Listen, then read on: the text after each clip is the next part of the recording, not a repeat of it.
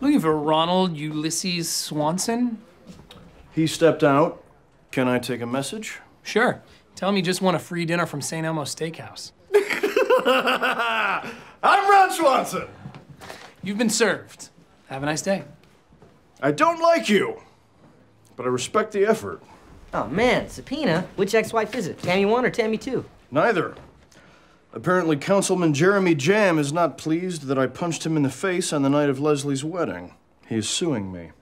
$13,000 for orthodontic surgery, $6,000 for enamel repair, and $46 million for psychological damages. Oh, yeah, that seems about accurate. That guy is the worst.